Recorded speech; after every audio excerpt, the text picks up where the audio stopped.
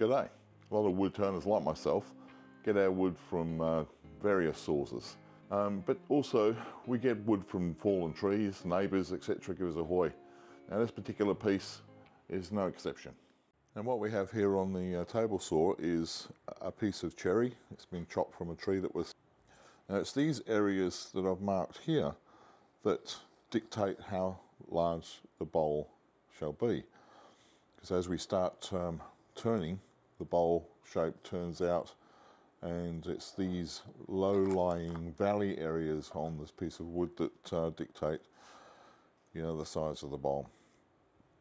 So what I'm going to do here is basically put it onto the bandsaw and cut a round, and then I'm going to put it into a mold to fill up those valley areas with epoxy, so we end up with a complete round bowl blank that we can maximize the entire space for creating a bowl. So that's today's project. You'll see in the project that the cracks and voids and splits will all be filled up with the epoxy so that it will hold the whole piece together. And this is how we go about maximizing the bowl size from a piece of timber. I did pour the epoxy in 2 sessions over 2 days. The first session, as you can see here in a moment, it's not quite reaching the top of the rim of the timber. In fact, it's only reached 50%. So I did a second pour, still didn't reach to the top, but I left it as it was, about 1 inch from the top. Catch a glimpse there of a giant sized crack. That crack actually goes right the way through this piece of timber. So it is fortunate enough that I did use this timber inside the bowl blank and used epoxy to adhere all parts together. Now at the bottom of the bowl I've used 5-minute epoxy and glued the glue chuck to the bottom. That maximises again the amount of real estate we can to produce this bowl. I'm going for a full 12 inches on this and 3.5 at least depth. Using the Easy Tool scraper with the negative rake bit, this prevents any types of catching.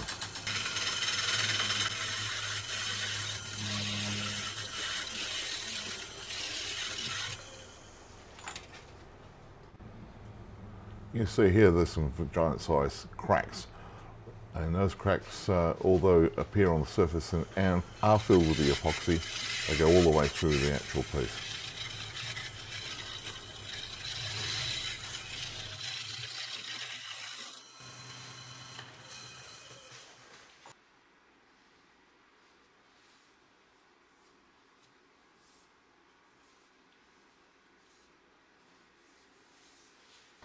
What I'm pointing out there is the actual epoxy and the wood timber. There's a gap there, so really what you have here is all that you're going to get. So it dictates the curvature of the outside of the bowl. Those gaps really do need to disappear, and that's what I'm aiming for on the outside of the bowl. Using the 1/2 inch bowl gouge with the Ellsworth grind to take out most of the timber on the inside. There are no real significant epoxy surfaces inside the bowl, so it's quite safe to use the bowl gouge without any severe catches taking place. Hunter Tools Visory cupped carbide tipped tool is a very quick roughing gouge. I use this again when there's no epoxy involved, just straight timber. The chips that are coming off there are chips that you would normally get from any type of conventional bowl gouge. This tool is an excellent piece. I've got it down in the links below if you're looking to look it up from Hunter. There are no commissions or monies paid to me. It's just there as a service for you to find the link if you're interested in that type of tool. Flick back here to the 1/2 inch bowl gouge and just taking out the remaining surface of the bowl, and then I do use the scrapers, Easy Tool scrapers at the end to pretty up the surface before removing tool marks, etc.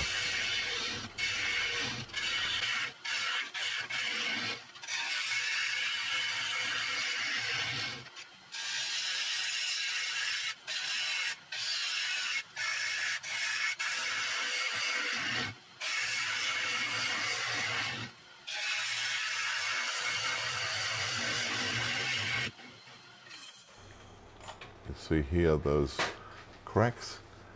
Not quite down to the bottom of the bowl, but they go right through.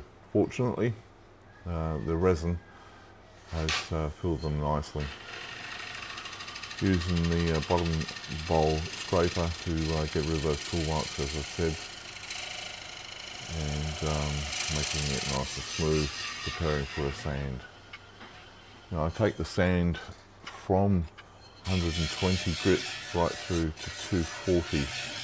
Not much past that because I'm using the tabletop epoxy as a finish, and it needs something to adhere to. So going past 240 grit, probably 320s max. You don't want to go much further than that, otherwise the tabletop epoxy won't adhere to the surface. You'll see in a moment I use Total Boat's penetrating epoxy. It's a 2-to-1 mix. I use a coat or two to seal the surface. You'll see later in the video here where I've got reactions between the moisture in the wood and the epoxy, and it was a bit of a devil to get rid of. So the penetrating epoxy does help. If I hadn't have done this, it would have been quite a mess. So that's the Total Boat epoxy going on there now. It's very, very thin. It's almost like water, and it takes an overnight period for it to dry. I just use a workshop rag to take off the runny bits so we don't get any runs for it. So it's the next day and the bowl's been on the barbecue spit curing the finishing epoxy overnight. Now if you can take a close look here, although it has a nice looking sheen, I don't know whether the camera's going to pick this up or not, but you can see fairly closely there's bubble and probably peaks and raises here. So certainly not a good finish. I'm going to have to sand this back to 240. Even the outside of the bowl, if we move around to the back here, you can see some blemishes here and some reaction with the epoxy on some moisture in the wood. So if I can get the camera really, really close, you can see that as around these parts here. They're very, very raised. So going to get the bowl back on the lathe, give it a sand and a second coat, and we'll come back tomorrow after it's cured and hopefully finished. So it's the next day, and the bowl's had now 2 coats of the tabletop finish. Here's the end result. I'm pretty well happy and pleased with this one. It's came out with a nice finish. There are still some air bubbles that have come through here. Well, they're not actually air bubbles, they're a reaction with the moisture inside the wood more than air bubbles. I could put a third coat on, but you know, you can be very careful with this. If you sand back over a third time, the tabletop epoxy gets relatively thick and it loses its transparency in some cases. So it's like, just do a little bit, don't do a lot, or you could go overboard. So yeah, I'm happy the back is there. The actual epoxy did its trick and it took up the real estate of the bowl's dimensions. This is now a full 12 inches and we're talking 3.5 inches deep. It also has saved this piece of wood, which you can see, now epoxy filled of course and completely stable, some giant splits way across from grain to grain. It adds character to the bowl. Well, that's what I'm calling it.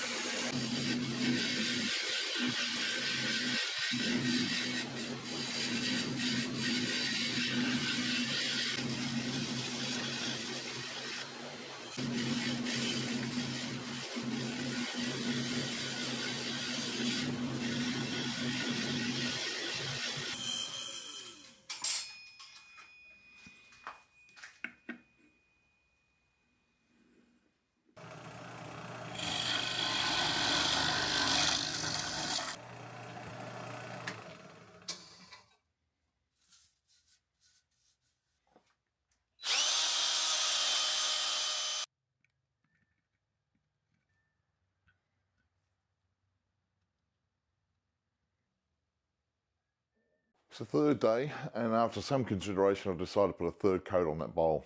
It turned out spectacular. So you will see the bowl in the end of this video. Meanwhile, I want to say thank you to all my subscribers to this channel. I think we've just tipped the 2,000 subscribers, which I'm very, very pleased. I'm not really sure what the next video is going to be. It's going to be something different, so stay tuned. Please look at the stills at the end of the video here. If you're not subscribed to the channel, please do so, at least like, and see you guys shortly. Cheers.